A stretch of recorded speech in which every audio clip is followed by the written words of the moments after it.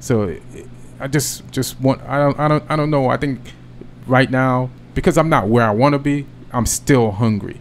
But I hope when I get to where I want to be, that I stay hungry as I am now. What I love about where I'm at now is the fact that I'm still hungry.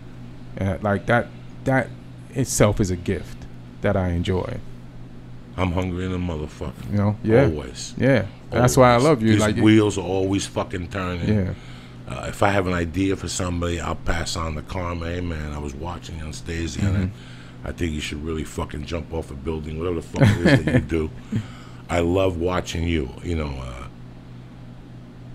ever since I went back to the Comedy Store, I was trying to explain to my friend Jody today that your game improves. I've said it on the podcast many times. Right. You're at the world's best, at least the top 3 places to do stand-up comedy. This is it. This is it. You're an Army Ranger. Right. You're a Navy SEAL. You're the best of the best, you know. And I a couple nights I went there and watched you, and I was blown away by your writing. Shit, thanks, man. Blown away from the abortion joke to no commitment. You know, you've got 3 things going on that you have broken the joke down. I would love to aspire to write like somebody like you. It is. Are you kidding me, Joey Diaz saying this? Oh my God! And you're smooth. You're smooth, which I really like. I like people that come around the back door and make you think, but fuck your world up. You make them think and fuck their world up. I come at you. Joe Rogan comes at you. It's a no-brainer.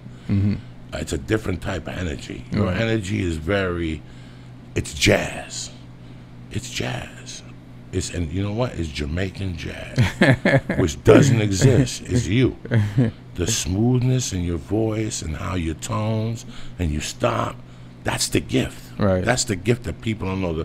The power of the voice in stand-up is what don't hit you till about the 12th year. Right. When you realize how powerful your voice is. When I whisper, yo, don't listen up. And then when I get loud, it's that the power of the mind. And I know it. I don't know how to teach it to you. If you came to me, Lee, and said, dog, I want to be the best stand-up, I was watching the other night and what you do with your voice controls the game. That's why they give you the microphone. That's why I fuck up and walk away from the microphone.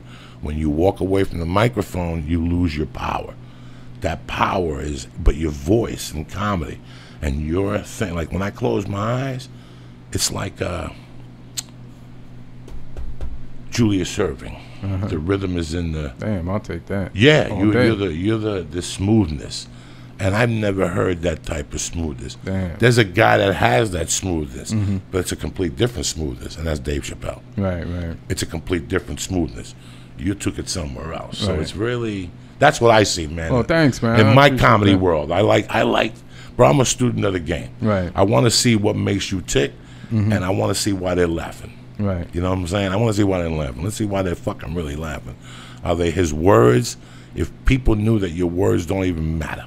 Right. If people knew at home, it's like when people say, I love intelligent comedy and thoughtful. I like in comedy what they say, that incites my brain. Well, go suck a dick that smells like ass. That'll make you fucking think. All right?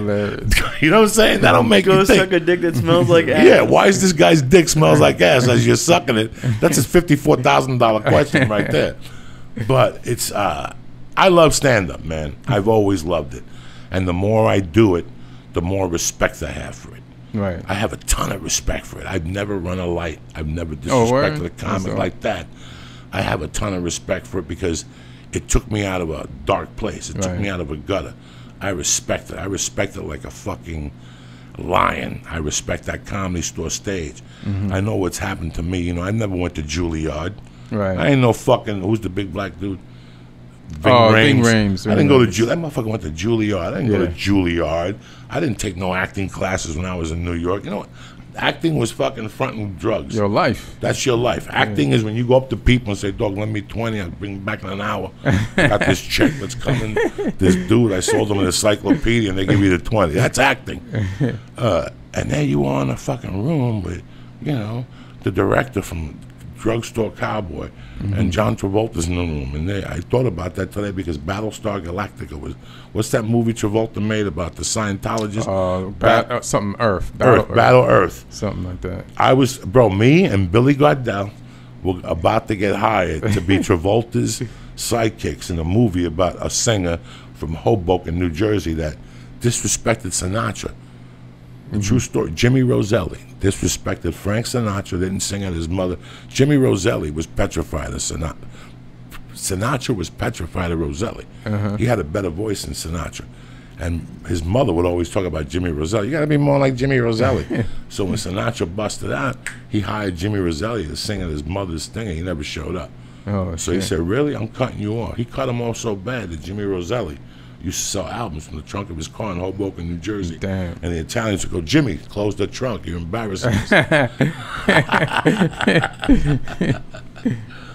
So we had that fucking movie. And I'll never forget, dog. I went to the Comedy Store on a Sunday and got fucked up. Like blow and the whole fucking thing. Eating somebody's ass like till 3 in the morning. Just a normal Tuesday. And I had a callback for this. Now I had gone over it. I knew it. But that fucking cocaine and all that partying threw this shit off. And I went in there Monday at 10 o'clock. And I thought it was going to be me and who directed Cocaine Cowboy, you know? Van The Zandt. documentary? No, the movie. The movie? With Matt Dillon, Van Zandt. Badass motherfucker. He did something after that wasn't bad. I thought it was just going to be Gus Van Zandt. Fuck no, it was Travolta. Oh, shit. At 10:15. Oh, shit. After the night you had. After the night I got, Travolta got to show up in this bitch. And I remember I had to go in there first, and he was great, and I did great, and they called my agent, and they said, you know what, we got a pen in him. And 2 days later, my agent goes, you got a spot tonight somewhere? They want to come see you. Gus Van Zandt and the casting director. I said, yeah, at the Comedy Store. And they fucking showed up. Gus Van Zandt shook my hand. He said, listen, I'll be seeing you soon. And I'm in Miami doing the improv, feeling good about myself. I'm about to do a Travolta movie. And my fucking manager calls me, goes, dog, he took Battlefield Galactico over fucking some Scientology movie over your movie. It's over. It got written. The script is done. Nothing. They never did it again. I mean, he had to take that movie. He had to take Battlefield Earth. Yeah, they showed him pictures of him playing with little fucking Asian boys, playing soccer with little Asian boys with fucking thongs on. They know all his secrets. They really recorded them. did. Yeah, he had to take it. Who would tell somebody? That's how they got. You seen the Scientology documentary? I'll tell you what. This is how they come to you, though. You don't tell them shit at first. They come to you. Once you're sucking some dude's dick, he's gonna take out like a little iPhone and go, somebody wants to talk to you on Periscope. And it's that old dude, L. Ron Hubbard, going, listen, we got you. We got cameras all over that room. We got a dildo up your ass. That's going to be fucked up when we show the pictures to Welcome Back Kotter. You better be up at 444 Los Feliz tomorrow. Bring an envelope and bring a notebook.